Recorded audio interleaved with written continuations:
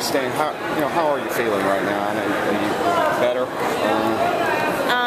I guess a little better than yesterday. I mean, I was able to eat breakfast today, but definitely don't feel myself. Obviously, so. When did it start? The night before the 400. You just still something you ate? That Paul said he thought it was just something maybe something bad. Yeah, my stomach is still like literally in knots.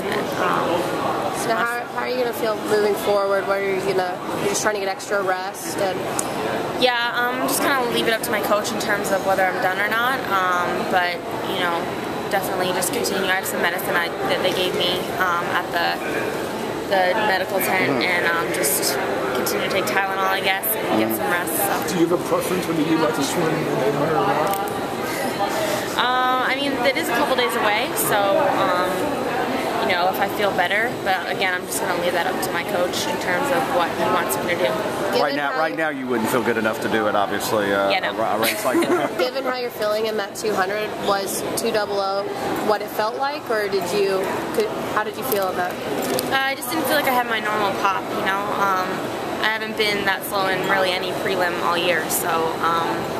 I was trying to go in very positive, and the fact that I was able to eat, I was optimistic, but I gave it everything I had and really all I could do. Did you know during the race, as soon as you get going, that it's probably not there? It just felt a little sluggish, and I didn't have the pop. I was trying to make sure I did all the technical things right, which I did. So there's not really, touching the walls. Like there's really not much more I could have done. How are you feeling coming here? Coming in, I was feeling great. I was feeling confident, I was feeling optimistic, and just based off my training leading into it, I thought, at least the 200 I had a really good shot, or at least the relay,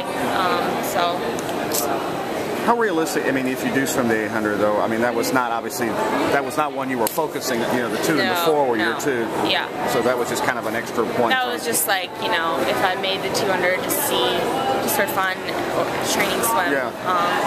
That's obviously one that's kind of, especially with how well, those girls are swimming, realistically it's not really in the cards, but I think it would just be kind of maybe trying to end the meet on a better note type thing, but again, up to Paul. What are you doing mentally to stay optimistic since all of this is coming at Olympic trials time?